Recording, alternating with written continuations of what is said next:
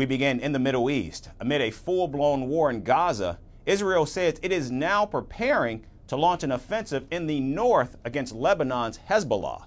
During a visit to the northern border, Israeli Defense Forces Chief of Staff told his troops to draw up a comprehensive plan against Hezbollah. The visit to the border came a day after Hezbollah carried out multiple rocket attacks into northern Israel. The Iran-backed group has claimed responsibility for 4 attacks last night, including the firing of an anti-tank missile at an abandoned Israeli home.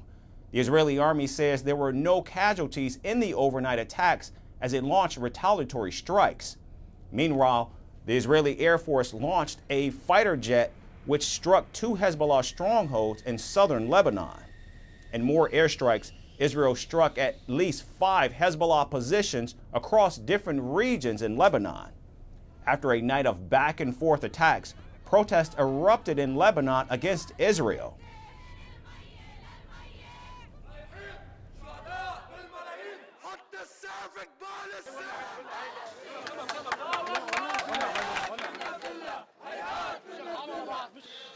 We want to show the whole world that we have not forgotten the Palestinian cause and that the young generation, which is aware and cultured, is still with the Palestinian cause. We are growing up on it and we will raise our children on it. And we will stay with Palestine until it is free, generation after generation.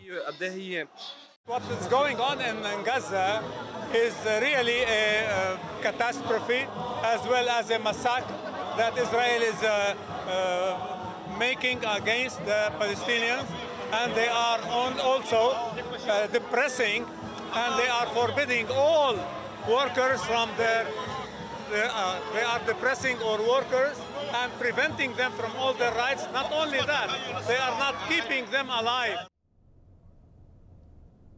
Now, while most Lebanese are supporting Hezbollah and its actions against Israel, some in fact are blaming the Iran-backed group for bringing war to Lebanon. A prominent opposition leader has criticized Hezbollah for opening another front against Israel in order to back its ally Hamas. Now, so far, the near-daily skirmishes between Israel and Hezbollah have claimed the lives of at least 11 Israeli soldiers and 9 civilians.